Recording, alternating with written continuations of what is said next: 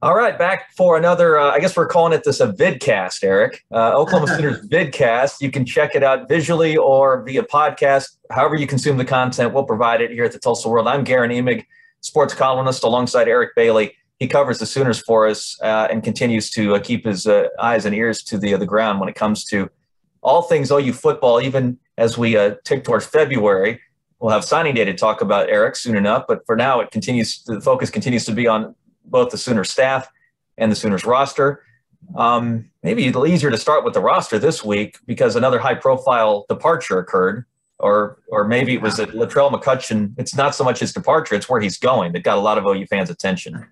Well, when you look at Latrell McCutchin, if you remember, his father tweeted out kind of his dismay with the Oklahoma football staff during the season, and you really felt like no matter what, he wasn't going to be at Oklahoma because they weren't happy. And of all things, he turns out going to USC, which really surprised a lot of people because it just seemed like he didn't play the second half of the season at OU, very limited action. And then he ends up going with Alex Grinch to USC. And there was a little bit of a Twitter beef, too, online with Nick Bonito.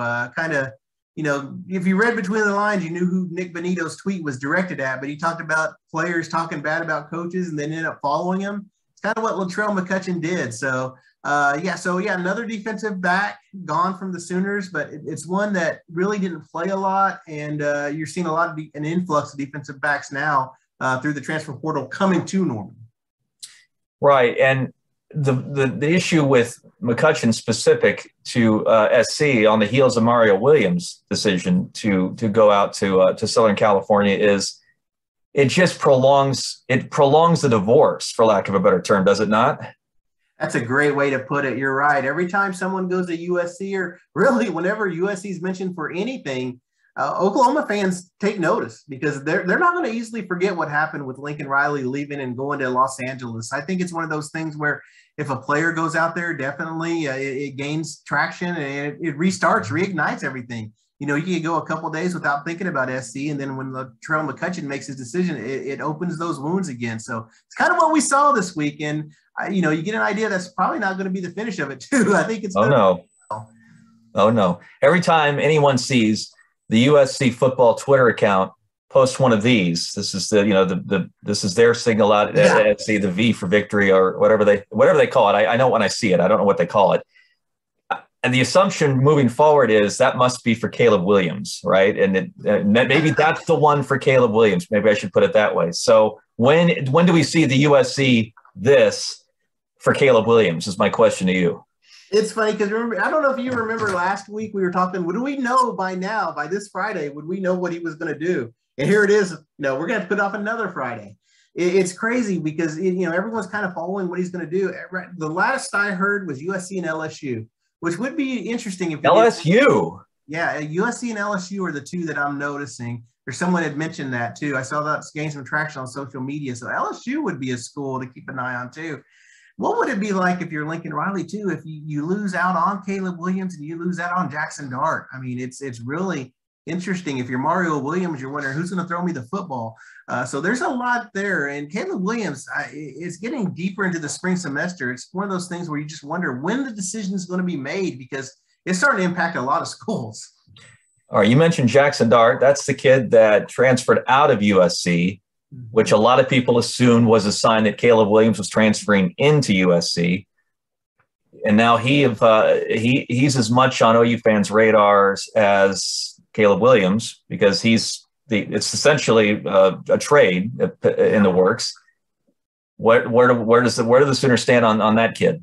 It's funny. It's almost like a domino effect. You're waiting for everyone to make a decision. And, for Oklahoma, school started last Tuesday. So they're 3-4 days into the semester now. Of course, you can always enroll in school a little later.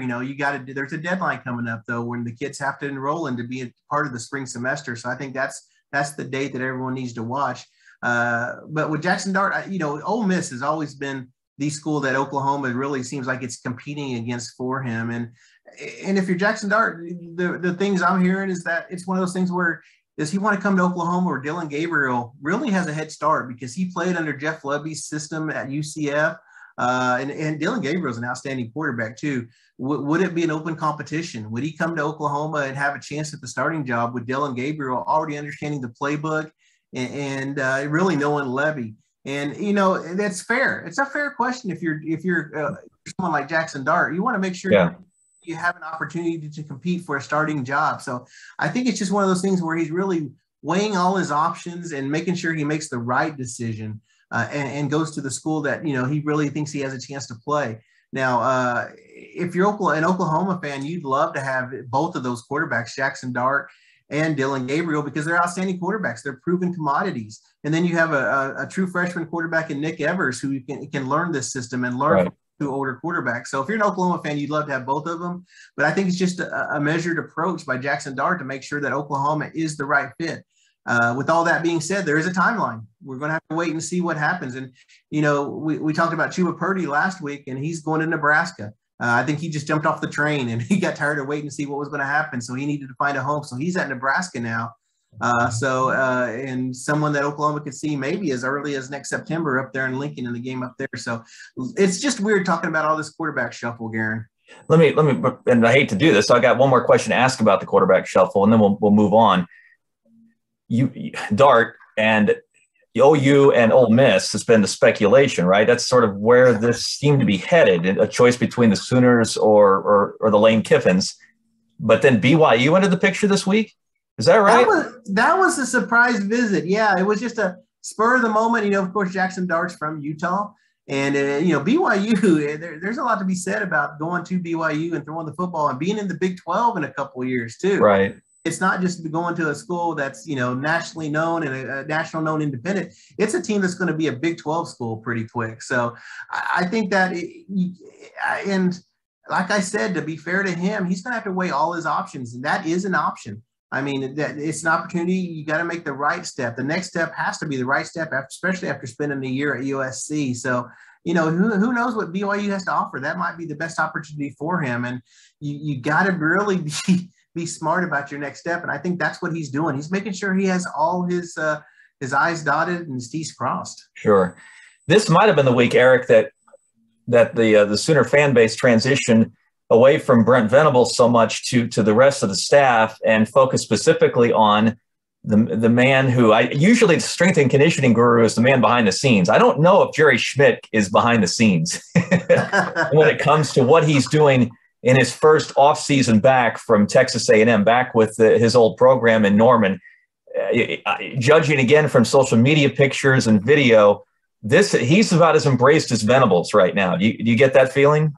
You know, I can't get enough, Guerin, of the videos and the pictures. Every time I see a new one up, I got to watch it. I mean, it's interesting to see what the work he's putting in week one. I mean, here we go. Here, you know, it's starting now. And, you know, I was always impressed with the job that he did before he left and before he went to A&M when he was on Coach Stoops' staff. And now, I mean, it's almost like it's reinvigorated him. He's ready to go. He's doing a great job. Those players are embracing it. I don't know how much they're embracing it because it's a lot of work. But I think that's kind of what's needed. You talk about that bridge to the past. Brent Venables was that bridge to the past to championship teams. Jerry Smith's the same way. He's that bridge to the past through off-season workouts. So I'm getting a kick out of watching all the videos, seeing all the pictures, seeing the social media tweets from the current players and even the former players. I think the former players are having more fun than anyone because they remember they lived this. A lot of them for 3 and 4 years. They've lived the life. And so they're just wondering what the current players are going through, and they're kind of kicking back and kind of smiling right now. We're to the point with regard to what Venables is doing that it really is support staff. It's not immediate staff that he's filling in, because that's essentially been filled in. It's assistants and analysts and GAs and quality control guys, or whatever they're calling them nowadays. The one name that I think caught some attention this week was a departure, and that's because he wasn't just a behind-the-scenes staff member of some real value the last few years, but was a very important player and literal anchor for OU's offensive line in the mid 2010s. And that was Ty Darlington, right? Deciding to leave the Sooner nest after being in Norman, 8 years, I think, when you go back to when he arrived as a player, 8 or 9, to go back to his home state of Florida to join Billy Napier and the Gators. Just such a good guy. I mean, coach's son. I mean, you look at Apopka, Florida. I think that's how you say it, Apopka, Florida. Yep. But yeah, coach's son, grew up around the sport, great football mind, great mind overall. He's one of the smartest guys. He basically won the Warfel Trophy, and he was the recipient of the Campbell Trophy, which is the academic Heisman. So this guy is not only a great football player, he's a great mind. And I think if is what he's going to want to do, which it appears to be like what he wants to do, hey, the sky's the limit for someone like that. And if you're an Oklahoma fan and you hate to see him leave, but you really wish him the best because he's really spreading his wings. He gave a heartfelt goodbye to Sooner Nation on social media. He's going to bleed crimson and cream. He really meant a lot to this program, and this program meant a lot to him. So I'm anxious to look forward to seeing what he does at Florida. Not only as an analyst, but also just, when he does get into coaching, he is someone who's going to get into coaching pretty soon. And I think if you're that's a name you're going to follow for years to come. He could be like a Calvin Thibodeau or someone like that that's going to come back to the program eventually in years to come, a Joe John Finley, Kel Gundy even early on. He's going to really watch on, and who knows, 10 years from now we could see him walking the sidelines coaching at his alma mater in some way. I used to talk to Joe Castiglione about Darlington because right before this wave of redetermined athletes' rights and protocols and whether it was NIL or cost of tuition or redefining what's allowed and what isn't, Darlington was sort of on the ground floor of that toward the end of his playing career with the Sooners, and he would represent OU and the Big 12 Conference at a lot of the conventions where that kind of stuff was just sparking up. That kind of talk was just sparking up. And I remember speaking as much to Castiglione about his future as I did Bob Stoops. And the assumption with Joe was that the guy's a future star in administration. So I'd even offer that if coaching were to dry up for Darlington and he didn't fully catch the bug, he could transition in a heartbeat because of his academic background and his administrative experience. Even as a player at OU, he could transition in a heartbeat to the front office, so to speak. That's another path I think he might follow.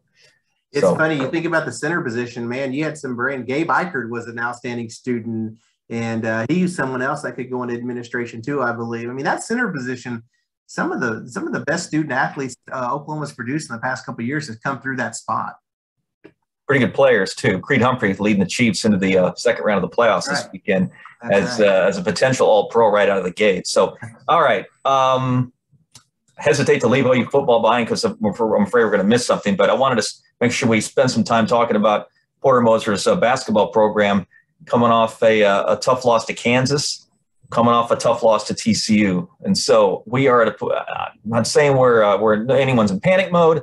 Not saying that the alarms are going off all over the Lloyd Noble Center, but that is a tough stretch, and you worry a little bit about not closing out close games, but morale that creeps in after not closing out close games. But B, survival in the Big 12 Conference, which is tough for even elite teams this year. You don't want to be slipping into the middle of the pack, knowing that you still have 3/4 of your season of the grind left, and so this feels like a pretty critical time of year for that program. It really is. They have a tough game on Saturday against Baylor, number 5 team of the country. They're coming off playing number 7. They've lost 3 in a row. They lost 4 or 5. And we talk about Baylor on Saturday. They got West Virginia to go to Morgantown, which is not an easy place to play. They go there Wednesday, and then they got number 2 Auburn on the road next weekend. This is a tough stretch of basketball. They could go 3 weeks without winning a game easily. I know Porter Moser, though, he's really got that team kind of fired up. They were close. The Kansas game, it's not decided until the last 11 seconds of the game. You're at home. You got a good crowd. You fought your way back into that. That was a tough loss. And you're right. Morale's the big thing. I mean, they got to get over the hump and win in some of these close games. I mean, the TCU game in overtime, they fought back to get it to overtime and then to fall in overtime, just a couple of defensive lapses, both in TCU and KU. It really shows how much you value each possession because there were some key stretches of the TCU game and the Kansas game where those teams executed. And Oklahoma probably could have played a little bit better defense on both ends on certain situations. I think Porter Moser probably points that out to his team. So, but the big key is, you got to rebound. I mean, you got Baylor at home. You can't really stick around licking your wounds. You got to get ready for a tough Baylor team on Saturday. And it'll be interesting to see what kind of team shows up tomorrow. I finally got around to writing about college basketball midweek for the World, Eric, and focused on Moser and the Sooners not just specific to the loss to Kansas, but just to me, I'm almost to the point of sort of accepting the reality of this season. And again, this isn't to say that they're going to finish below 500. I'm not suggesting that in overall. They may finish below 500 in the Big 12 because of the Big 12, but this is starting to remind me a little bit of Lon Kruger's first year in transition post Jeff Capel. Kruger left the Sooners in a better place than Capel did. I'm not making an apples to apples comparison here, but there was a transition, right? And Kruger sort of had to manipulate the roster and figure out which direction to take it. It was a mix of holdovers and transfers and new players. This is even more of a patchwork, I think, when you consider who Mosier has brought in and tried to mix with Kruger's holdovers. And the reality is that you can coach the bleep out of a team, but if the ceiling is only so high to begin with, you're essentially in a position where you got to accept that this is transitional, and that if they can win more than they lose in the Big 12, and if they can go to the NCAA tournament as even a 10 seed, you've really done well for yourself, particularly considering how dangerous this year's version of the Big 12 is. Exactly. And in transition, I mean, I really honestly think this team's going to win a couple games. People don't expect them to win too. I mean, they're so close. They've only been blown out once. They lost to Texas. They didn't get within 10 points in the second half of Texas, but every other game they were in it in the final minutes. So I really think that this is an opportunity for them to win some games. But you're right. The big thing is trying to get this team to mesh. And, you know, one thing Lon Kruger didn't have that Porter Moser does is the transfer portal. What's that going to mean? I mean, can you count on going high school and getting high school kids to come in and build your team that way? Or do you have to stick with this portal? You're going to have players coming and going, and I think Porter Moser is going to have to navigate that moving forward. He may lose a player or two and try to find someone to fill some spots. So after this year, it's going to be interesting to see, is he going to lean more on high school kids, or is he going to go transfer portal? Because that's dangerous if you get into transfer portal, then it becomes an every year thing. You can't break out of that. Yeah. Move. Again, compared to Kruger, what Lon did was, again, it was a mix. Ahmad Mbai transferred in from his old conference. I think it was the Mountain West at the time. Might have been the WAC. I can't remember. And then they got Tayshawn Thomas to transfer up from Houston to mix with the class that included Isaiah Cousins and Buddy Hield. Yeah. Kruger got fortunate with Hield. That doesn't happen every year. Moser's going to have to find that's a similar touch, I think, to really advance the program. Real quick before we finish up, softball. Got to throw this out. OU #1 ranked in which version of the poll was it? Gosh, I can't remember. NCAA. I can't remember. I can't remember. It was a poll. Yeah, exactly. #1. And that was expected, but you've noticed something that was a little unexpected, did you not? Yeah, this is the first year the Big 12 has done a preseason team. They've never done one, and it's kind of unique because they don't do it by position. They just tell the coaches, basically pick 12 players. You can't pick any of your own players and go from there. And while Tiara Jennings was a unanimous pick, Jocelyn Allo, the home run queen, the one who's going to set the all-time NCAA record for home runs in a career, was not on the list, on someone's ballot. She made the all-conference preseason team, but she wasn't a unanimous selection, which means there was an opposing coach somewhere, and we'll never know who did not make Jocelyn Allo one of their top 12 picks in this league. And it's hard to believe she is not one of the top 12 players in this conference. That has to be that's got to be an oversight. You'd hope, but then you hope it's not a little pettiness from a coach saying, you know what, all she does is hit balls. She doesn't play in the field.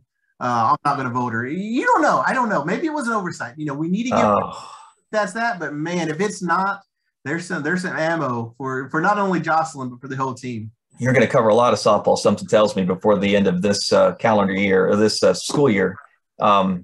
Besides your work with football and basketball, it's going to be a crazy year in Oklahoma. OSU is ranked 3rd in that same preseason top 25. Just crazy. All right, so keep an eye on softball for us. You're going back to Norman tomorrow, right, to see the Sooners and Bears? Yes, sir. Down in Lloyd Noble, 2:00 Saturday. Going to do that, and maybe next Friday we'll have Caleb Williams and Jackson Dart's destination. Dart, yeah, we'll exactly. See. We'll see. Have a good week, Eric. Good talking to you again. Thanks, Guerin.